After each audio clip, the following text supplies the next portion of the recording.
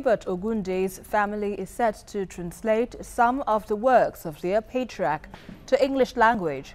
The family also appealed to Southwest governors to assist them in resuscitating the abandoned film village established by their father, which had hosted many British filmmakers. TVC News' Kazim Olowe was with the family at their country home in Ososa, Ijebu, and reports. The late Hubert Ogunde was a man of many parts: a policeman, a poet, a musician, dramatist, and human rights activist. He was the pioneer of the Nigeria Moving Theatre and a strong promoter of Association of Nigeria Theatre Practitioners, ANTP. After 2 decades of his demise, his children and his surviving wives came up with the idea of Ogunde Museum at Ososa, and now they have decided to have some of his operas translated to English language. But as an artistic family, instead of engaging specialists to do the translation independently, they have decided to host a national competition for all Nigerians who are interested in translating the selected works to English language to participate, with a grand prize of 500,000 naira to be won by the best translator.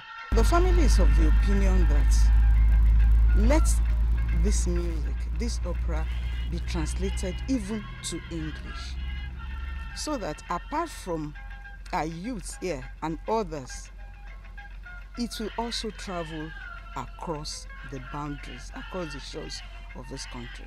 This is the essence of the competition, which the family has decided is to be opened to all and sundry. The present children that we have around, the present generation, many of them don't even know who Ogunde is. And we just thought it wise that just having the museum may not be enough.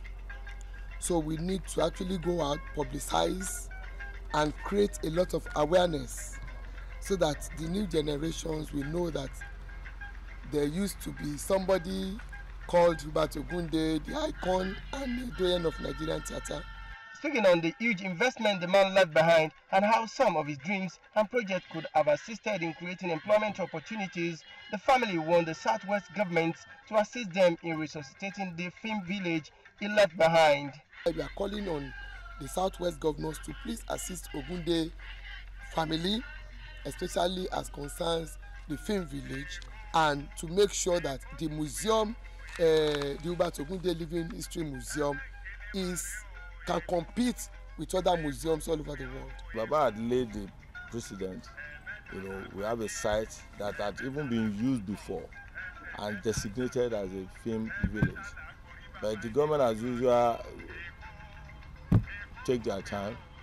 But we know, and we are hoping and praying that in our lifetime that will become a reality. The late Ogunde had 17 wives, 24 children, and many grandchildren. Kazim Olowe, TVC News, Ososa, Ogun State.